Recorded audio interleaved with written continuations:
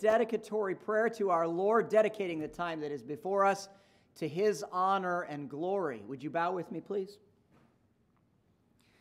Father, we gather with these, your people, here in this place to honor you, to worship you, to extol you, to adore you. We want to lift the name of Christ high in this place. We recognize Jesus as our Savior, recognize His preeminence that should be had in this place. We praise you that Jesus has purchased this church with His blood. He is our chief shepherd. And so, Father, we recognize we have everything to thank you for, certainly nothing to complain about, because you are good all the time. We are humbled by your goodness. We fail you so often, and yet you are long-suffering, you are forgiving, you are gracious. And we just marvel at your character, and it is with that kind of gospel understanding that we now get to sing your praise and study your word and fellowship with your people and give to your cause. Just everything that's before us, we want it to be pleasing in your sight. And also we just pray that the condition of our hearts would be humble before you, grateful before you, enthusiastic about what you have done. We love you so much. It's in Jesus' name we pray. Amen. Good morning, church. Get your hymn books out. We're going to begin with number 117. It's the Christmas season full force, so we'll be singing Christmas hymns this morning. We're going to begin with O Little Town of Bethlehem, the first, the second, and the fourth.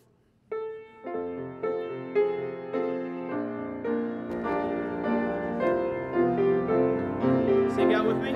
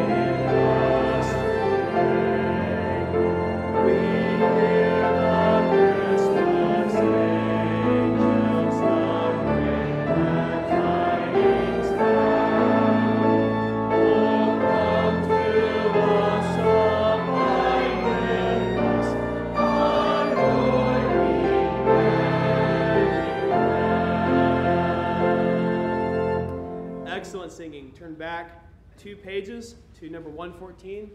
We'll continue with the first Noel. I looked it up just a few minutes ago, and a Noel is a song, a Christmas song, and also Christmas itself. So the first Noel is about the first Christmas carol that was ever sung, and it was the angels that sang it. So we're going to be singing the first Noel, the first song, 1st, 4th, 5th, and 6th. Oh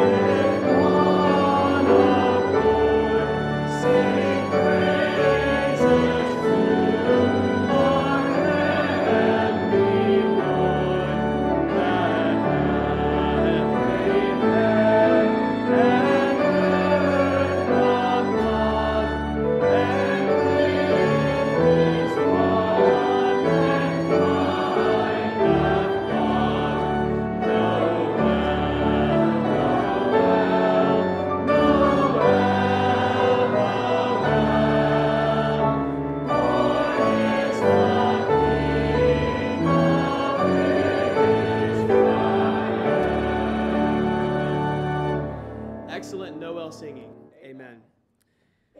Brother Klein is going to lead us in a prayer for the offering. Our Father, we again thank you for the opportunity to be in church today, to be able to sing praises to you, and thank you so much that we can celebrate this season when you showed your great love to us in sending Christ to earth and his willingness to come, to die on the cross, to be buried, and to rise again, paying the penalty for our sin. Lord, we pray this morning, if anyone here does not know Christ as their Savior, they'll hear the message clear and accept Christ as their Savior. Father, we thank you for this opportunity to bring our tithes and offerings. We ask for your blessing upon the church as we use these monies to further the gospel and to reach the city of Pensacola and the area. In your name we pray. Amen.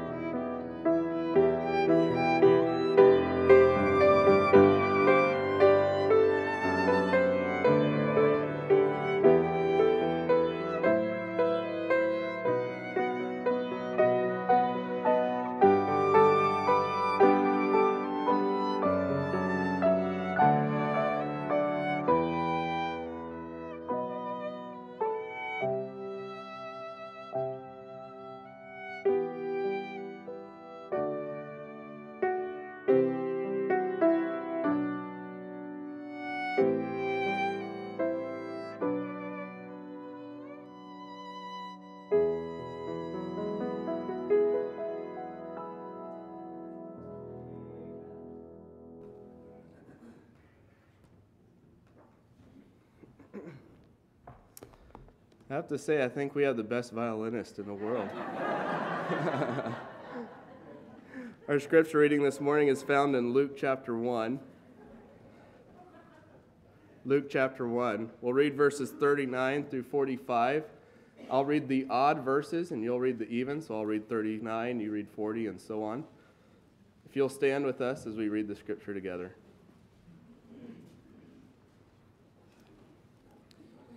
Luke chapter 1, verse 39. And Mary arose in those days and went into the hill country with haste into a city of Judah, and entered into And it came to pass that when Elizabeth heard the salutation of Mary, the babe leaped in her womb, and Elizabeth was filled with the Holy Ghost.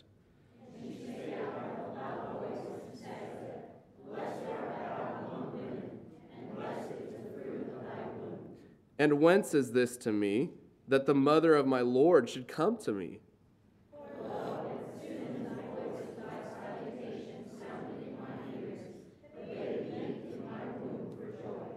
And blessed is she that believed, and for there shall be a performance of those things which were told her from the Lord. Let's pray. Lord, we thank you that you came to this earth and that you died for us. And as this passage simply talks about you who was with Mary and Elizabeth, her mother, we thank you for the joy that you bring to all of us, especially at this time of year. And as the next verse, verse 46 said, Mary exalted the Lord through her soul. We pray that this Christmas season that we would not just exalt you with our mouths, but that we would also exalt you simply in our hearts and in our souls, and that you would be known. Thank you for the joy that you bring us, and we pray that we would remember that above all else this Christmas season. And we pray all in Jesus' name. Amen. Remain standing. We're going to continue singing about the songs of Christmas with number 112. Number 112, There's a Song in the Air.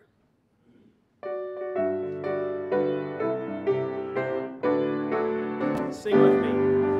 There's a song in the air, there's a song in the sky, there's a mother's deep prayer, and a baby's low cry, and the sky waves its fire while the beautiful sing, for the manger of Bethlehem praise a King. There's a tomb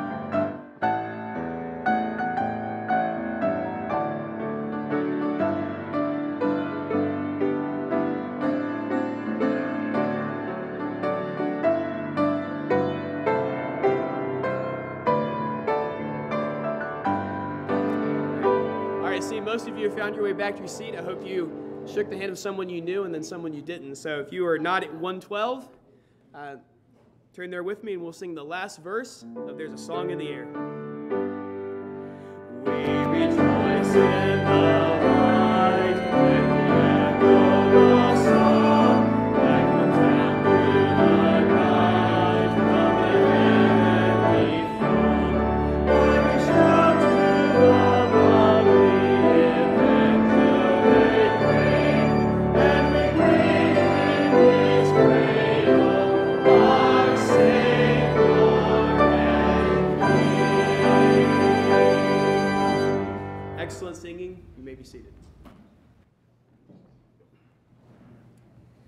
We are blessed to have a missionary in our midst. Brother Shreve, would you come to the platform at this time? Missionary to Chile, a missionary of the Vision Baptist Missions Board. Some of you have heard of them. We do currently support a couple missionaries associated with that board. While we're talking about the furtherance of the gospel, because that's exactly what missionaries endeavor to do, I do want to mention to the church family that in the church tract racks, there are some Christmas-themed gospel tracts, and this is a very good time, an easy opportunity to communicate the gospel to people all around you, especially as you talk about the real meaning of Christmas. And so avail yourself of these gospel tracts on your way out of church this morning. Brother, go ahead. Yes, sir. Well, amen. Good morning.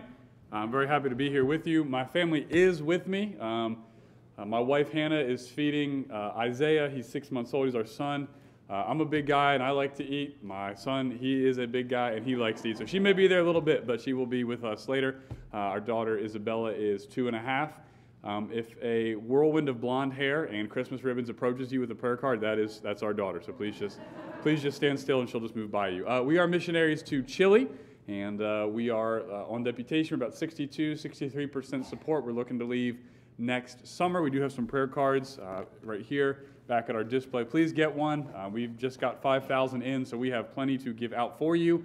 And like I said, on the way to Santiago, Chile, and I did a little bit of research. This is it Escambia County? Is that how y'all say it? Yep. Okay, Escambia County. So the area that this county takes up is 875 miles, give or take. So 875 miles is the size of this county, with a population of about 320,000 people. That's a pretty big population. I'm from a town of 1,000 people, and so that is a lot bigger than where I am from.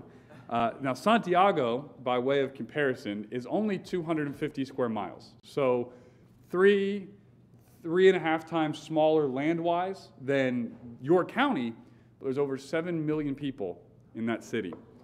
So you'll see it in the video. I mean, it is, forget social distancing, forget spreading out. It is people on top of people. And even on the prayer card in the bottom part here, you can see part of the city. And it's just buildings, and they just go up, because it's the only way to go. The whole East Coast is Andes Mountains. The whole West Coast is Pacific Ocean, so you can't build out in the ocean, you just go up. And so a lot of people, not a lot of space. You can stand on a street corner, and you walk for 15 minutes, and you've passed about 50,000 people. And so we are going to Chile to plant churches. That's what God has called us to do. And I don't know how many churches you need for 7 million people. I know it's more than what there is. I can't even... Especially since you figure that people here sometimes drive in the States to drive 30, 35 minutes one way to get to church. In Chile, not everybody has a car. In South America, a car is a luxury. And so a church this size on a Sunday morning, you might have 2, 3, 4 people who drive to church. Everybody else will be taking a bus or a train or walking. And so I don't really think you want to be taking 4 and 5 and 6 transfers on a bus with your kids on Sunday morning to get to church. So you have to plant a lot more churches because people just can't go as far. So I don't have an exact number of how many churches they need. They need at least one more. And so we are going down there to start not just one church, but you do have to start with the first church. And I'm excited about that. I really love the local church. I really do. If you read your Bible, you read your New Testament, you will also love the local church. And we celebrate Christmas, and I love Christmas. And I don't get people, especially Christians, who they don't like singing Christmas music in church. I'm like, that's the best music. It's about Jesus. How do you not like that? But as we talk about Christmas and that Jesus was born, I mean, he was born, but he grew up. He became a man, and he lived and died and resurrected. And one of the things that he did is he said, I will build my church. And listen, there are a lot of good organizations and a lot of good causes in the world, but there's only one thing that Jesus himself promised he would build. And this is it, the church. This is the only thing that has God's, I don't want to say seal of approval, but his stamp that he will be involved in building. And so I don't think it is wrong to want to be involved in building a church. I don't think it's wrong to want to see your church grow. I think Jesus wants that because he said that he would build his church. And so Chile is a very different country than America. I mean, it's South America. This is North America. That is South America. You think, well, it's America, so how different could it be? It's a very different America. You'll see in the video, when we were younger, we were missionaries in Peru, and people tell me all the time, you're an American, I'm an American, we're the same. I was like, my passport is blue, your passport is red. It's not the same thing, right? My dollar bills are green, yours are not. It's very, very different. Language is different, and if you know Spanish, Chilean Spanish is a very unique Spanish. I mean, as soon as you hear somebody speak from Chile, there's no denying where they're from. The only way I could compare it to you in English is think of somebody from like Philadelphia. And my mom's from Philadelphia, so I can pick on Philadelphia. Okay, it's somebody who they talk very fast. Their words are very cut. So it's a very different language. It's a very different culture, especially in 7 million people compared to a rural culture where I grew up. I mean, but here's the thing: is all those differences, I don't have to wonder if the church will work. Because Jesus said, I will build my church. He didn't say, I will build it in the southeast of America, nowhere else. I will build it with North Americans. I will build it with this. He said, I will build my church, period. And when he gave that promise, he actually wasn't in the southeast of America. He wasn't speaking English. He was not in Pensacola, Florida. He was in a different continent, speaking a different language, and the church has grown 2,000 years, but it has grown all around the world. And so we are excited to get down there and start planting churches. We'll be working with Jason and Lori Holt. They are veteran missionaries, also out of our church and board. They've been in Chile 16 years. God's used them to start 11 churches and one Bible college there. And I was talking to him the other day, and I said, there's a lot of goals that I have in ministry. With 7 million people, I mean, that is like job security for a church planter. There's always somewhere else you can start a church. So I have a lot of goals and dreams and plans. We were talking about this, and so the number one box that I want to check off is I just want to start one church and turn it over to a Chilean pastor. And it just keeps running without me. It doesn't need my money. It doesn't need my leadership. Right, when you have kids, you want them to grow up and get married and move out and be successful and start their own family, right? You'll miss them. I mean, Isabella's not quite 3. She just got her nails painted for the first time, and so I had to deal with that existential crisis. But you want them to grow up. And you want a church to as a church planter, you want that church to not need you anymore. And so, obviously, I want to start churches that can start churches, start more than one church, but I want to start that first church. And we are excited to get to Chile next year and do that. God has blessed our deputation. We started 2 months before COVID hit, last January. We started, so not a great time to really start anything, but God blessed us through that. And even though, March to August, pretty much no meetings, I said 62%. We've picked up 2 new churches already this month, and so praying that God would get us to Chile next year. So if you have any other questions, anything I didn't cover, we'll be in the back. We are in no hurry to get out of here. Please come by, talk, ask questions, us, ministry, Chile, whatever.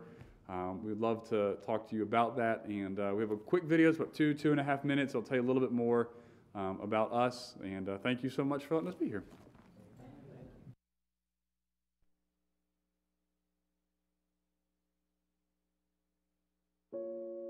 For many years, Chile has been a very blessed country.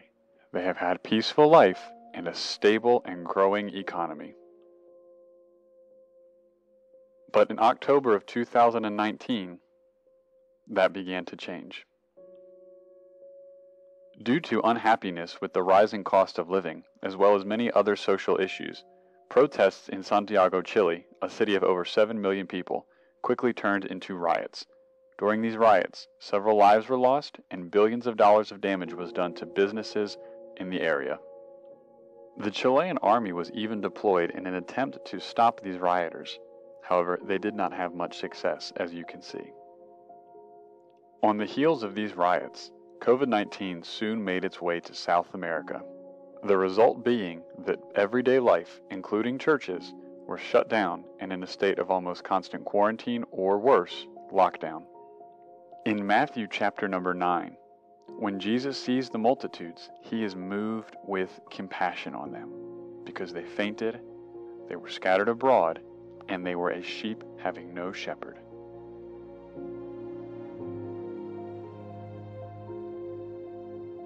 When Jesus saw this situation, he responded, by asking the disciples to pray for laborers. More important than any physical need a people may have is their spiritual need. We are Kyle, Hannah, Isabella, and Isaiah Shreve. We have previously served a missionary term in Peru, South America, where we were able to see people saved, baptized, and discipled. We know the Spanish language. We have adapted to Latin American culture, and in only a few short months after arriving on the field, we will be ready to plant another local independent Baptist church. Lord willing, we are leaving in the summer of 2022 for Santiago, Chile. I would ask you to please pray about financially supporting us as we go to Chile, and as always, please keep our deputation in your prayers.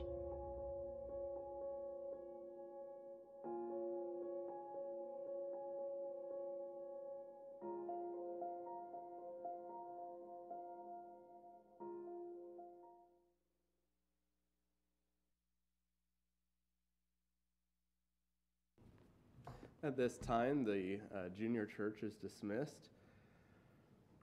Thank you, Brother Kyle, for that. I thought it was very interesting on how you said that Pensacola is very small compared to there. I'm a Kansas farm boy, and I thought Pensacola was crowded. So I appreciate Pensacola a lot more now. So, all right. Well, in Kansas at the camp we used to go to, the camp director would always say before every service, he would have the church bow their heads, close their eyes, and he said, if anyone here is willing to respond if God speaks to you, would you raise your hand? And we're not going to do that. But I think that's a good question for all of us to ask ourselves before the pastor comes to speak. And I hope that we're all ready and willing to listen and to respond if God would have us. So now pastor's going to come with the message. Thank you, Brother Stewart. I feel tremendously blessed already by our gathering this morning, just the enthusiasm with which many of you sang praise to our Lord and the good fellowship we have enjoyed. I especially appreciate the missionary presentation and just the burden that is evident, and so thankful for their calling and the enabling that God provides, the equipping God provides for God-called missionaries. So I feel strengthened by our fellowship already. If you feel the same, would you say amen? It's wonderful. Now, I invite you to turn your attention, please, to Luke's Gospel, the passage from which our scripture reading was delivered. We will look at Luke chapter 1 and consider content from verses 39 all the way through verse 56. And I know this is somewhat familiar territory to many of us, as this is included here in Luke's infancy narrative, and in spite of its familiarity, I want to commend it to your consideration this morning and your prayerful application. Every time you get to a passage that you may already know pretty well, you still ought to be saying, Lord, teach me something and show me and strengthen me and convict me and rebuke me if needed and help me. Because, ladies and gentlemen, when the Word of God is preached, the voice of God is heard. And so we endeavor to preach the Word, and you then, and I with you, we turn our ear to heaven and say, Lord, speak to me by your Spirit. I heard somebody explaining this week something that I found very helpful, and I give it to you just by way of introduction, and I give it to you in a much briefer way, but he described and referenced in specific many people that are against Christmas. They're against Jesus or just God in general. And the movements throughout human history led by different individuals to do away with the message of the gospel and do away with the celebration of Christmas. I mean, those movements are numerous as you recollect what you know about even just the history of our country. And in spite of all those that are completely against God, Christmas, if you will, marches on. I mean, the celebration of Christians around the world in relationship to the incarnate God and the virgin conception, these celebrations, they march on in spite of the atheistic movement and in spite of the sentimentalism that surrounds Christmas, that sometimes undermines Christmas, all of it marches on. As our brother said, why does it march on? It marches on because Jesus said, I will build my church, and the gates of hell will not prevail against it. The cause of Christ marches on year after year and day after day through the hearts and the lives of the redeemed. It's a wonderful thing. And to further explain just a little bit about what I just said, this idea of sentimentalism that kind of undermines sometimes Christmas, it is a danger to be considered. And the way to refute sentimentalism undermining Christmas in America, the way to refute it is to make sure that we have depth of understanding in relationship to incarnation and infancy explanations in Scripture. In other words, in the Bible Belt, there is a tendency for people to say Merry Christmas and I love Christmas and to do a lot of Christmas tradition with like a step back towards what the Bible actually says. It's like a surface level. It's a verbal assent to Christmas and the celebration, the recognition of it, without a real mental and heartfelt understanding. It's a good thing for Christians to be very familiar with Old and New Testament passages that teach us the importance of God incarnate and the virgin conception. It's a healthy thing so that it's not just a surface understanding and a sentimental kind of celebration, but it is a recognition of the thousands of years represented in relationship to the prophecies in the Old Testament, and then the fulfillment of those prophecies in the New Testament, and then the idea of a second advent prophesied that is yet to come when He comes back to this earth. I mean, it spans over thousands of years. And so it is healthy for God's people, for Christians, to be familiar and to study closely. If you haven't already this Christmas season, to study closely and be familiar with passages like Micah 5:2. And maybe even jot some of these references down. I'm going to say 6 or 7 of them for you. And I hope if you haven't this month of December yet, if you haven't taken time with your families or maybe on your own to study passages like Micah 5:2, which prophesied exactly where the Messiah would be born, it'd be a good thing for you to study that. And then maybe to continue your study by going to Isaiah 7:14, and not just the familiar verse for 14, but maybe some of the content that leads up to the situation with Ahaz and the sign that is given, and then the sign that a virgin shall conceive. So read Isaiah 7:14 and study it closely. Read Isaiah 9:6, these names that further elaborate who the Emmanuel is. Then maybe get into the New Testament and read that Matthew tells us in Matthew 1:23 that Emmanuel is being interpreted as God with us. Matthew wants you to believe that the Emmanuel is not just Isaiah's son in Isaiah 8, but that the Emmanuel is Jesus of Nazareth. If you believe that, say amen. And so read Matthew 1, and read Matthew 2, and read Luke 1, where we are this morning, and read Luke 2. And then even consider, now this would be bonus and extra credit, but then even read stuff that Paul wrote about the incarnation. Read and study Galatians 4:4. And read incarnation passages like Philippians 2. And if you'll take time every December to walk through these many passages, what will happen is, if you have currently kind of a surface or sentimental appreciation for Christmas, and don't get me wrong, sentimentalism has its place, and family traditions can be just fine and frankly harmless and sometimes helpful. I'm not against being sentimental about the incarnation and not against family traditions, but I would be against them if they represent an absence of understanding some of the depths that have been entrusted to us in relationship to the details of what God has done for sinners such as us. Let it not be true of the members of Northstone Baptist Church nor of this pastor that we just go through a routine of something that we don't really understand and have no interest in understanding. And so the opposite then, let it be true that we desire to know Him on an even deeper level and to study His Word and to steward His Word well.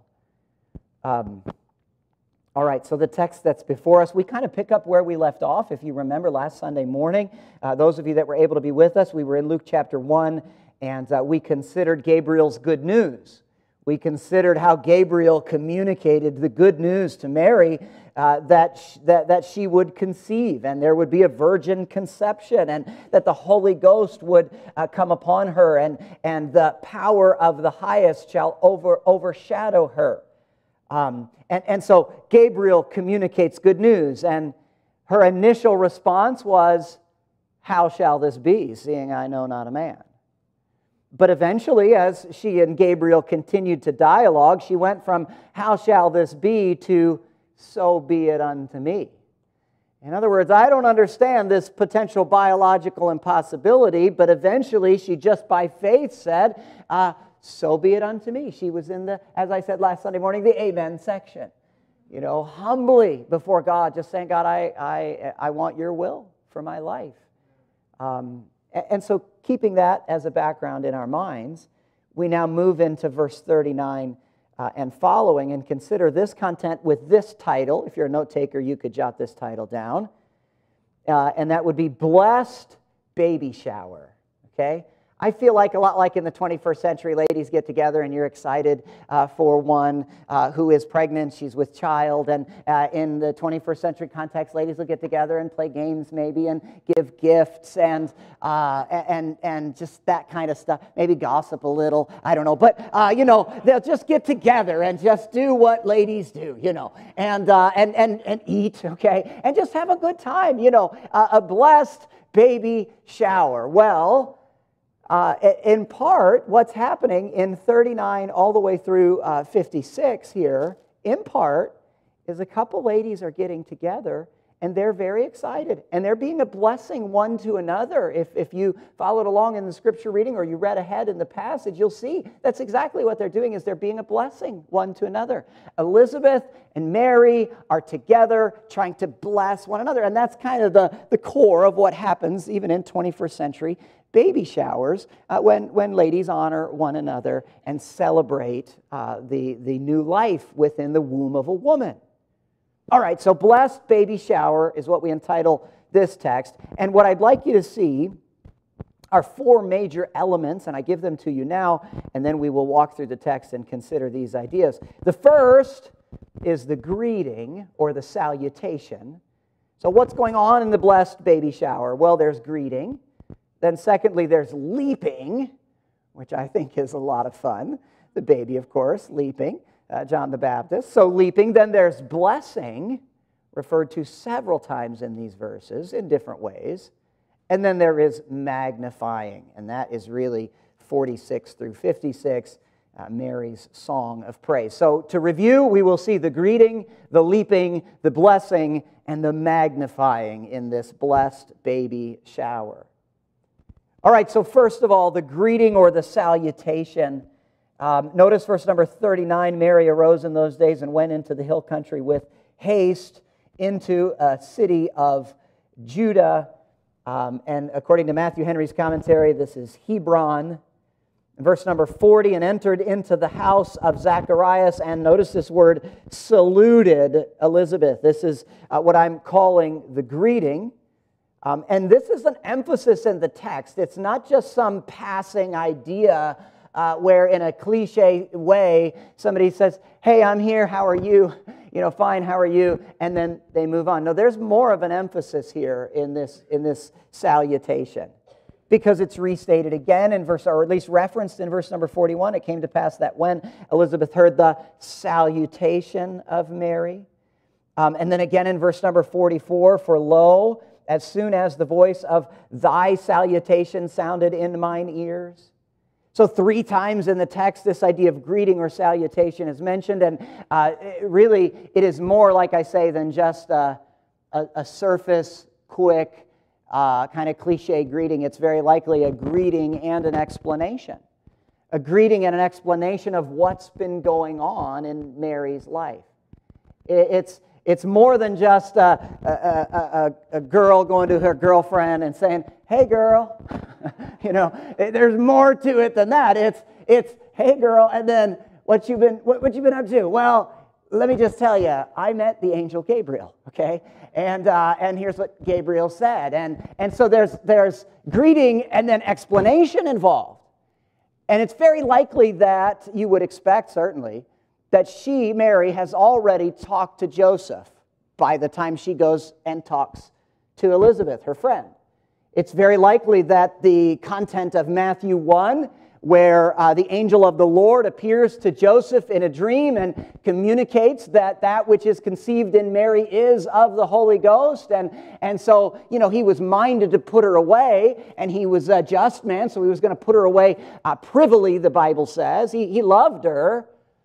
But then the angel of the Lord in a dream put Joseph at ease. And so it's very likely Mary has already explained all of this to Joseph, and the angel of the Lord helped Joseph understand these things. And now Mary, in this salutation, in this greeting, is explaining a lot of this to Elizabeth. And so, it makes sense that once this has been explained, that verse 41, the babe, referring to John the Baptist, leapt in her womb. There is excitement after this salutation, excitement in the heart of Elizabeth, who is filled with the Holy Ghost, and even excitement in the greatest man born among women, John the Baptist, as he is then in his mother's womb. So there is the greeting or the salutation. Secondly, this morning, consider with me the leaping. The leaping. Notice again, verse number 41, the babe leapt in her womb, and Elizabeth was filled with the Holy Ghost. This also is restated. It's mentioned more than once. It's verse 44, again, where the babe leapt in my womb for joy. Okay, so Dr. Luke, the human penman here, the physician, he wants us to understand the salutation and appreciate it. But then he also, because he's restating this idea of the babe leaping in the mother's womb, he wants to highlight this as well.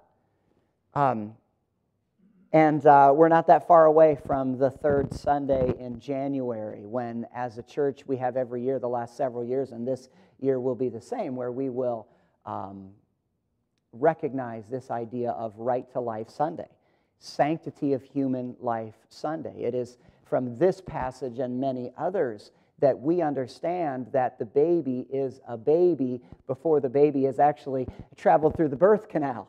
While the baby is still in the womb, here is John the Baptist living and leaping, if you will, in the womb of his mother. These verses help us articulate our anti-abortion position.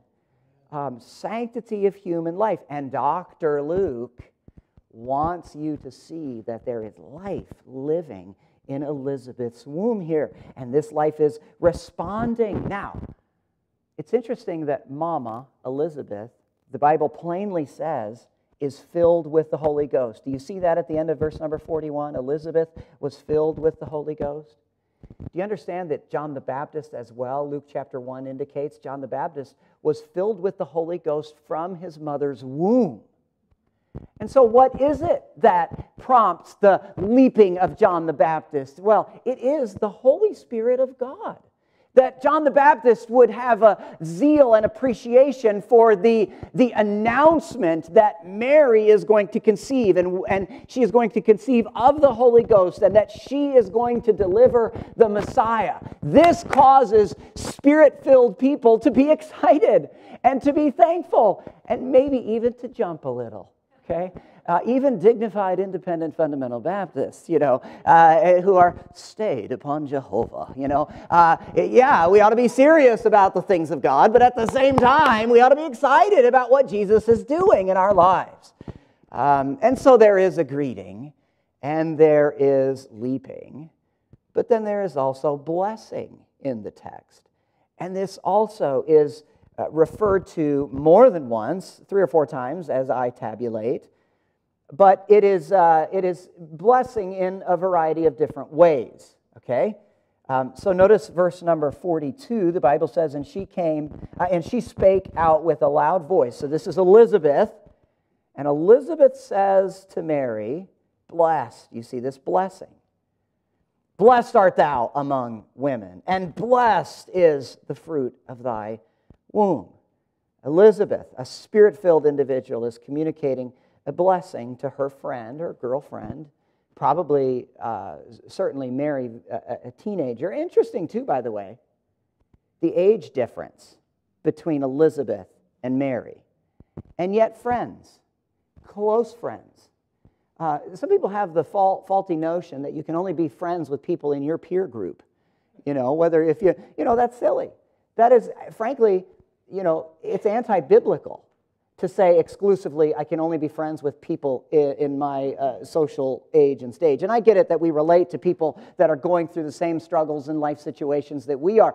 So yeah, have some friends in your age and stage. But it's a Titus 2 principle that you would also seek counsel if you're young from those that are older. And a Titus 2 principle that those that are older would be humble enough and biblically literate enough and wise enough and in pursuit of the filling of the Spirit that they would then have counsel to offer those that are younger. It is a good thing for younger people to be humble enough to go to older people and have friendships with them and to be around them and to be teachable and on and on. And that's what's in view here. This older Elizabeth is communicating to the younger Mary a blessing. Has somebody ever done something for you? And here we are in the South, and in the South people say, bless your heart, and they're just trying to express the appreciation. And in the South, somebody will bring somebody else a sweet tea, and you say, bless your heart for giving me this sweet tea. You're just trying to communicate to them that you appreciate them, and you want God's favor and grace to rest on them for, what maybe they have done for you. And Elizabeth is just trying to communicate a blessing, positivity towards Mary. Isn't it interesting that Elizabeth is not skeptical of what Mary has gone through? At no point do you see any skepticism in the heart of Elizabeth. I think that's so interesting because, if you know the account, and your friend comes to you and says, yeah, an angel appeared to me. His name was Gabriel. You're like, yeah, right. There would be skepticism.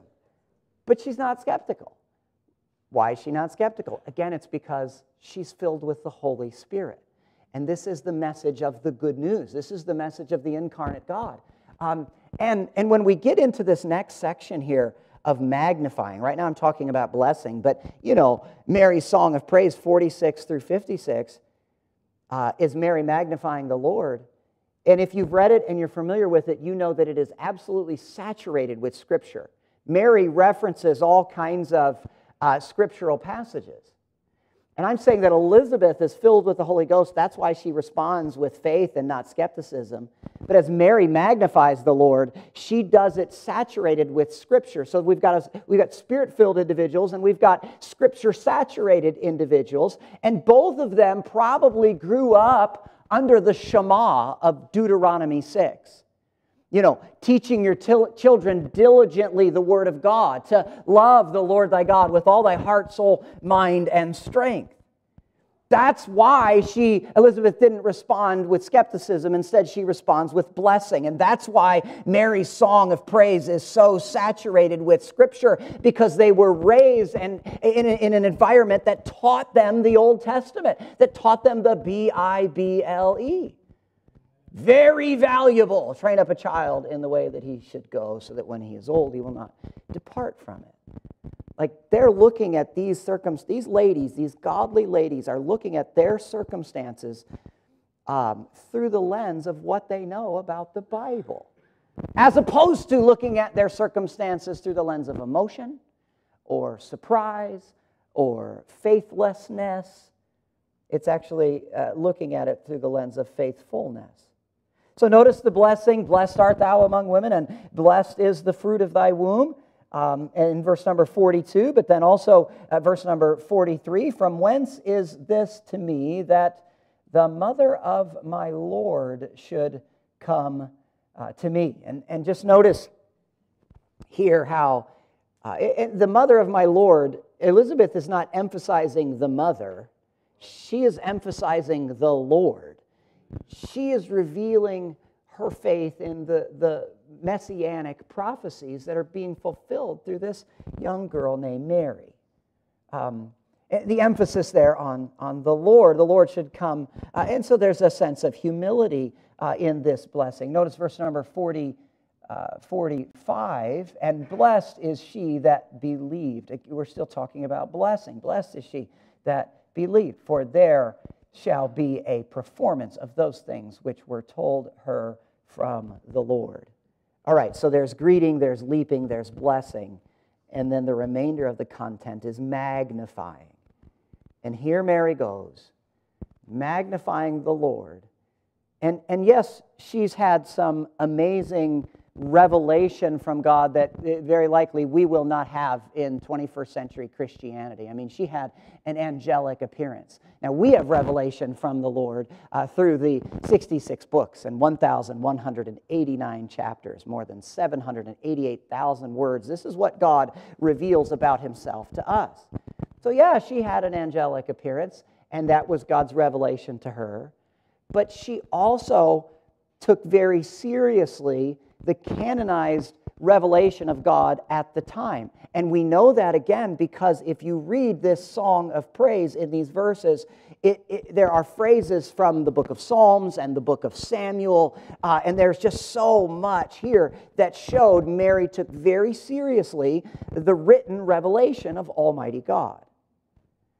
And if you want to study this with your family or study it even further than we will this morning, one thing you could do that is kind of a fun exercise is to make like 2 columns on a sheet of paper and to write down words in these 11 verses here that Mary used to describe God, and write them all down. How did he refer to God? And the attributes. And it's magnifying. That's what we're talking about. Her soul doth magnify the Lord. So how does she do that?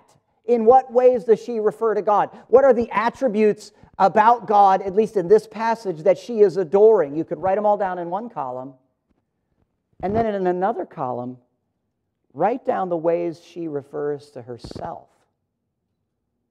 As I tabulated it, I did this kind of quickly. I came up with 8 references to either names of God or attributes of God, and then 5, maybe 6 references to Mary.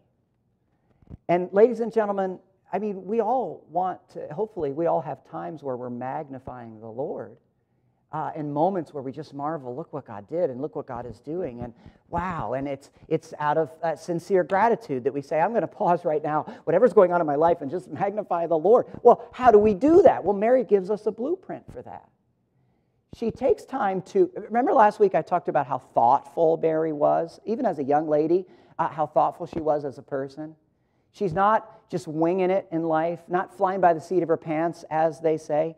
Fundamental Baptist, flying by the seat of her culottes, okay? She wasn't, she was a very mindful person. 3 times in the New Testament you find her pondering things in her heart. And so it's easy for her to talk about who God is and to do it in an extensive kind of a way. It's not just, okay, he's God, and I love him, and that's it. No, and that's fine. But as you grow in the Lord and as you study his word, as she did as a little girl, I mean, you can really, listen, the longer you've been in a relationship with somebody, the more you should know about them. And the easier it should be for you to talk about the things you appreciate about them. And so here's some of the things she says, and I'll just point some of them out to you, and then we'll conclude. She says these things about God. She refers to him as her Lord, which is to say that she is humble. All of these things speak to her humility. She refers to him in specific as God. Maybe the most important of any of these is she refers to him as Savior. You know why that's important, right? Because Mary knows that in and of herself, she's a sinner and she needs a Savior. Mary knows she wasn't immaculate in the sense that the Catholic movement would suggest. Mary was a sinner. That's why Mary knows she needs a Savior. So she calls him Lord in the text. She calls him God. She refers to him as Savior. She says that he is mighty in verse number 49, that he is holy, also in verse number 49, holy is his name. In a religious climate in 21st century America that has overemphasized the attribute of God's love, and don't get me wrong, John said God is love. Sure, God is love, but don't overemphasize any of his attributes, because just as much as he is love, he is also holy. If you believe that, say amen. He is also holy, which means he's completely separate from sin, and his wrath is set against sinners. In order to really appreciate his love, you got to recognize that he is holy. And he loved us so much that he sent his son to die on the cross. That's love. For God so loved the world that he gave his only begotten son. But why did his son die on the cross? Because of his holiness. Because we're sinners and we needed a Savior. Mary recognized her sinful condition and marveled at her Savior, and that he is mighty and that he is holy. Also, the text tells us that he is merciful. Verse 51, that his arm is strong. Verse 51, he hath showed strength with his arm. And then verse 53, that he is the provider of good things, because he fills the hungry with good things. So when she praises God, she is quick to articulate thoughtful things in relationship to his name and to his attributes. And then as she looks at herself. And this idea of magnifying, you have to have both in view, to really make something, the idea of magnify, make something much bigger, then something else has to become much smaller. Famously, he must increase and I must decrease was said by John the Baptist in John 3:30. And here Mary is literally doing that. As she says, Lord and God and Savior and mighty and holy and merciful and strong and provider of good things, she then says of herself that she is one of low estate. She is his handmaiden. And I almost wrote in my notes, erroneously, just the word handmaiden, without the word his. And I think it would have been an error to exclude the word his, because the word his speaks to the humility. Like, she recognizes she is his possession. That pronoun is very important right there. She belongs to him. Hey, in our society, even among Christian people sometimes, there is an unhealthy kind of individualism where I don't belong to anybody. I'm going to do what I want, and it's all about me, and I got to be me. And you know who that actually resembles? Is Lucifer in Isaiah 14. I will be exalted above the Most High, and I will, in the sides of the north, and I will, like 5 or 6 times in a verse or two, Lucifer is I, and it's this kind of individualism. I love how her humility is seen, and yes, she says she's of low estate, and yes, she's a handmaiden, but she's his handmaiden.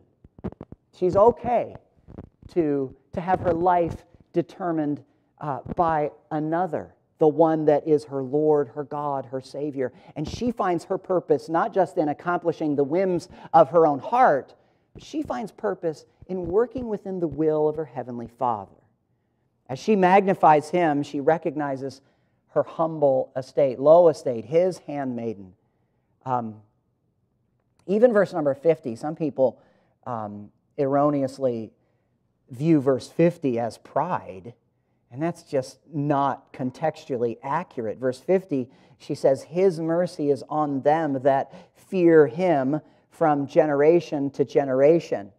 Notice verse number 49, he that is mighty hath done to me great things. This is what people view as Mary being prideful, that God has done to her great things, as if she's got some moment of hubris here, and nothing could be further from the truth. Some people might look at this like, yeah, Mary is going to be known from generation to generation, and just to mention that would then indicate that she's kind of proud of what's happening in her situation. And again, nothing could be further from the truth. She's just saying that she feels so blessed that any generation that's going to hear of how God chose to use her, they're going to say with her, what a privilege, what a humbling privilege that God would use a human instrument in the way that God used young Mary. No pride here at all, just layer upon layer of humility, low estate, handmaiden. She references the idea of those that fear the Lord. There's no doubt about it. Mary has a reverence for the Lord. She is one who is not just of low estate, but then she references those who are of low degree. She puts herself in that category.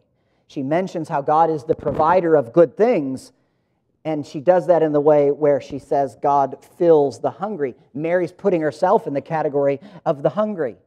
And the idea of rich is mentioned in verse 53, that the rich he hath sent empty away. She's putting herself in the poor category, not just financially poor, but poor in spirit. The reason that the rich are sent away is because they think they already have everything. You're not going to get much from God at all if you don't realize how poor in spirit you really are.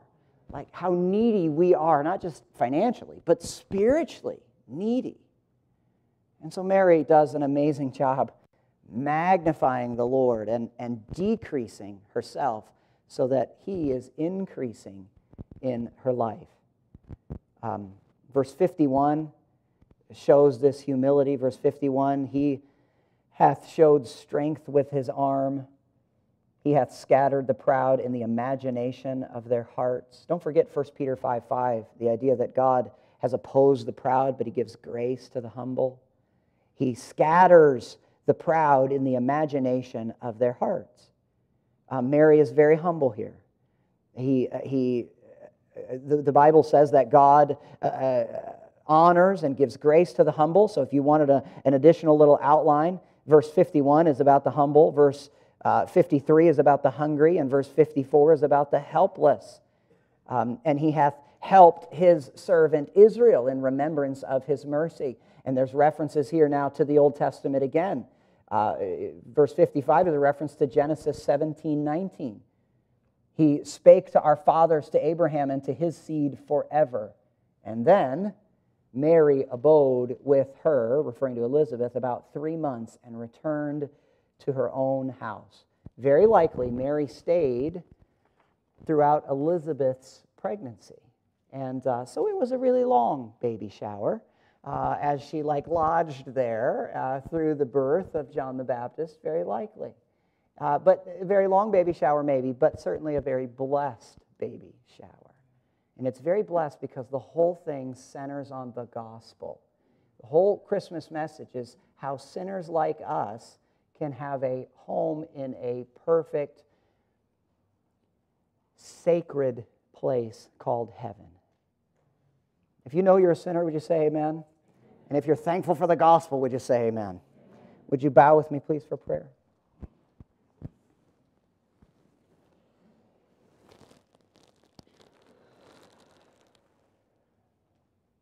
With our heads bowed and eyes closed, before I lead us in prayer, I want to call you to reflect on the ways that the Spirit of God spoke to you. Because we just opened the Bible, and we endeavor to walk ourselves through the message of this passage. And so for those hearts that are good ground, it's very likely that as we looked at the Word of God, that the Holy Spirit of God communicated to these tender hearts. So how did He do it for you? How did God speak to you? And then what are you going to do with what He just spoke to you by His Spirit and from His Word? How are you going to act on today's text?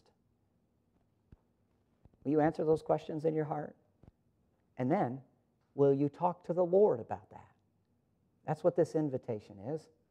Just a time for you to reflect. In a minute, we'll sing, and we'll invite you to come. If you'd like to come and kneel here and dedicate these things to the Lord, however He's speaking to you, you come and talk to Him about that. And maybe you're here and you're not sure you're saved. You do know you're a sinner, but there hasn't been a time for you when you've called on the Savior to save your soul. Can I tell you that today is the day of salvation? My wife and I will be down here together, and if you're not sure you're saved, I want you to slip out and come, and we'll have somebody take the Word of God and show you how to be saved. There's a lot of gifts that are given at Christmas, but no gift is greater than to receive the gift of the gospel this Christmas. And so if you're not saved, I hope you'll come. If you are saved and you know God spoke to you, then you make sure to reflect and apply the many ways in which He just communicated with you. So, Father, thank you for these dear people. Thank you for this precious place, this church family. Thank you for the many ways you strengthened me through this faith family. And thank you for how you've strengthened all of us as we have humbled our hearts and looked into your word. And so we praise you, and we magnify you, and we recognize our sinful, low estate. Just marvel at your sinlessness and your abundant love and grace, marveling at all of that and so much more in relationship to your character. So bless this invitation and do it, if you would, for your honor and glory. It's in Jesus' name we pray. Amen. Go ahead and stand, please, as she begins to play. Brother Kaiser will lead us. Number 548, Have You Any Room for Jesus?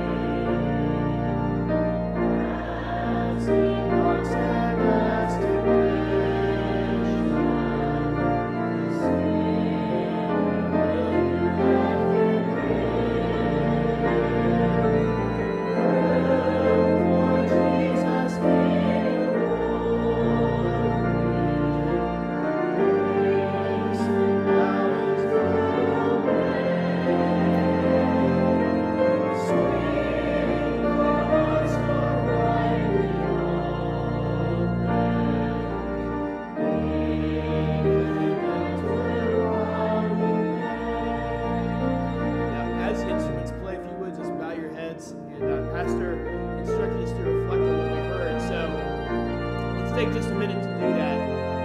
Between you and God, think about what you just heard and what it is that God has for you. So let's spend some time just reflecting and praying, and then we'll come back and sing some verses in a minute.